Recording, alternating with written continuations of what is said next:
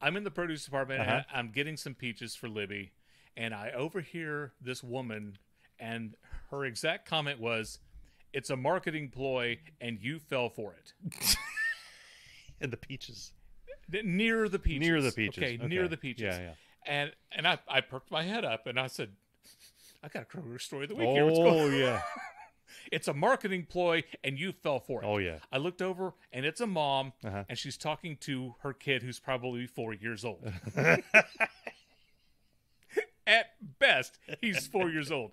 He doesn't know what marketing means. No. He doesn't know what ploy means. No. And he might know what, like, I fell down and I got a boo-boo, but he doesn't know anything Right. she's talking about. She's got one baby strapped in the thing that she's carrying around, the, what's it called? The papoose? The papoose, yeah.